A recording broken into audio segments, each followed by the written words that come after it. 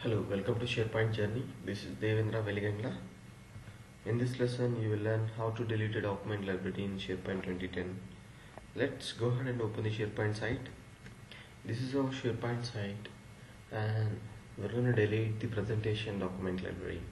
To delete the presentations document library, click on that and go to library under ribbon. Click on library settings.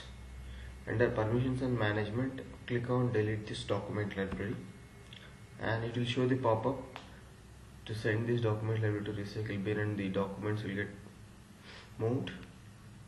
So click OK, and you can see that presentation document library has been removed from the site. In this lesson, you have seen how to delete a document library in SharePoint 2010 site.